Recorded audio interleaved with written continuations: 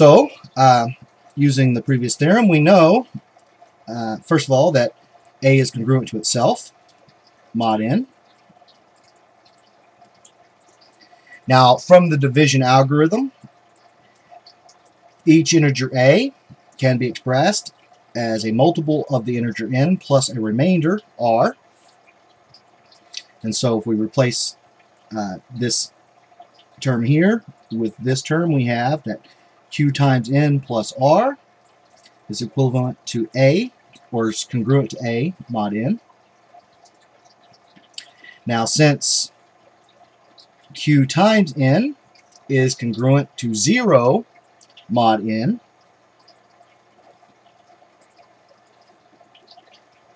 we have that r is congruent to the integer A mod n for any integer A, where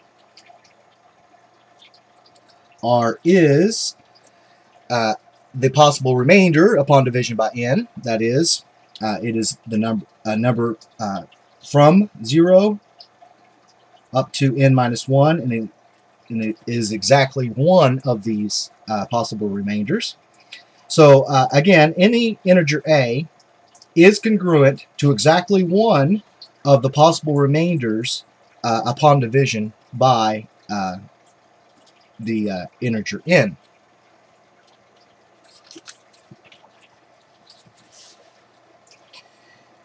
And so this set consisting of the possible remainders upon division by n is a complete residue system.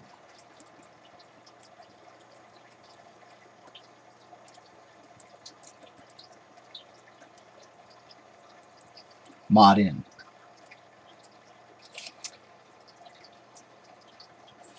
And we give this set a special name.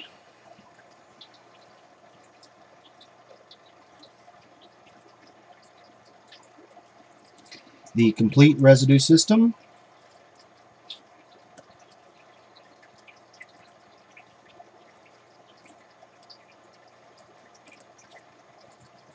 mod n, consisting of the possible remainders upon division by n,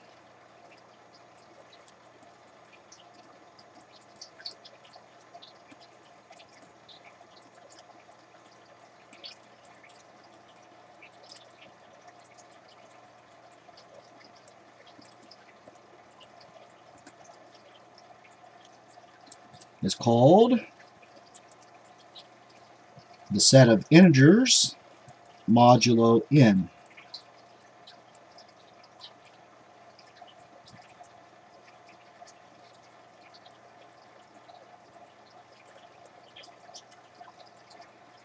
And is denoted by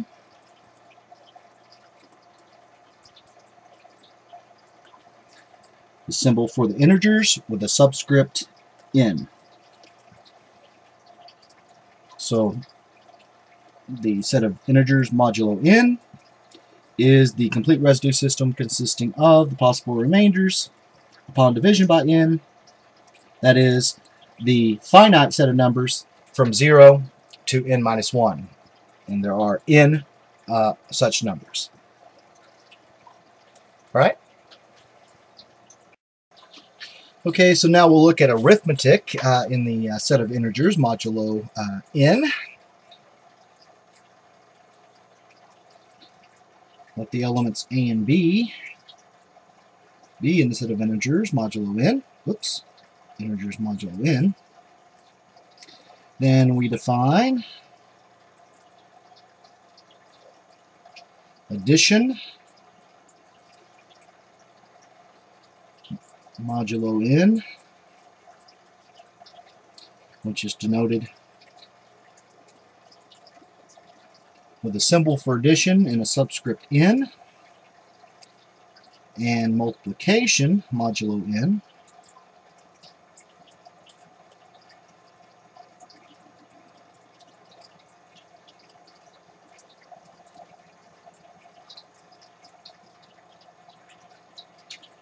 which is denoted with a center dot and lowercase subscript n by the following.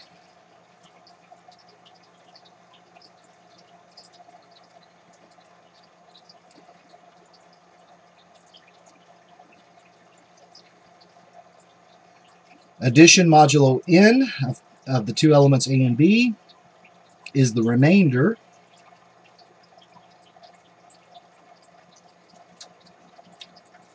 upon dividing the sum, the normal sum of a and b, by the integer n.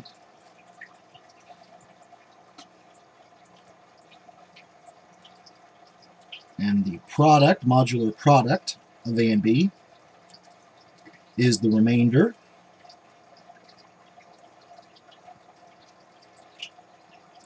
upon dividing the normal product of a and b by the integer n. So notice that for every two elements in the set of integers modulo n, that the modular sum is also in the set, and the modular product is also in the set. Now this is a very important property of an AND operation that we call closure, and we'll be looking at that in much more detail soon.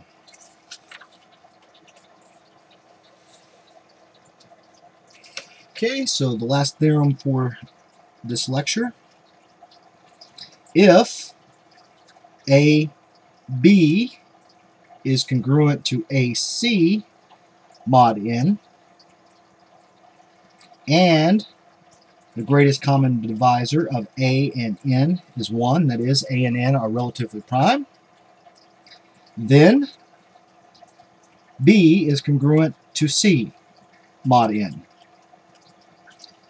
So notice that this statement says that if we have a product, two congruent products, and the element on the left on each product is relatively prime to the integer n, then in effect we can apply the cancellation property and conclude that B is congruent to C mod n.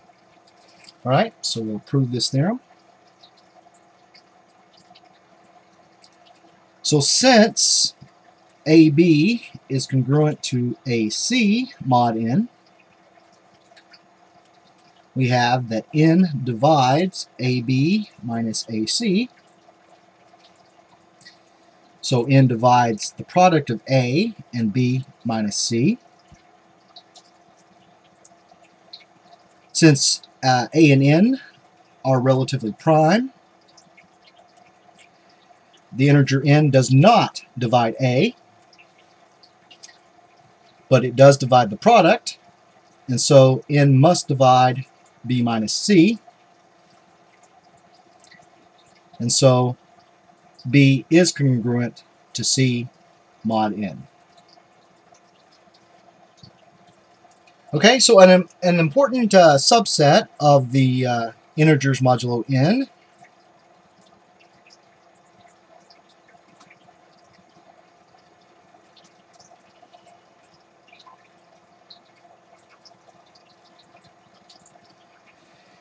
is the set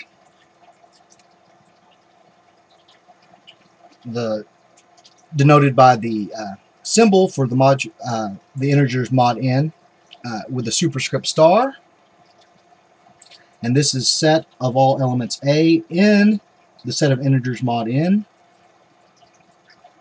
such that the greatest common divisor of A and n is 1. That is, all the elements in this set are relatively prime to the given integer n. So notice that this subset, the cancellation law holds for every element in the set, or the cancellation property. So, as we will see, this means that every element in this set has a multiplicative inverse. Further, if P is a prime, then this subset, Z sub P star, all the elements in the set, Z sub P, are relatively prime to the prime number P, except for the number 0. And so, in the case that the integer is a prime integer, then the deleted set of the that is removing the number 0 from the set of integers modulo P, is our set consisting of all those elements that are relatively prime to the integer P. And as we have just discussed, every element in this set has a multiplicative inverse. We'll prove that at a later date, but there is a preview of some of the algebraic properties of both the set of integers modulo n and the important subset of those of that set that is, or that contains, multiplicative inverses for each of its elements. Alright, so we have been looking at sets of numbers, pure numbers. Next time we will look at sets of mathematical objects that are not pure numbers. In particular, we'll look at matrices and vectors. So I hope you have enjoyed the third lecture. Thanks for watching.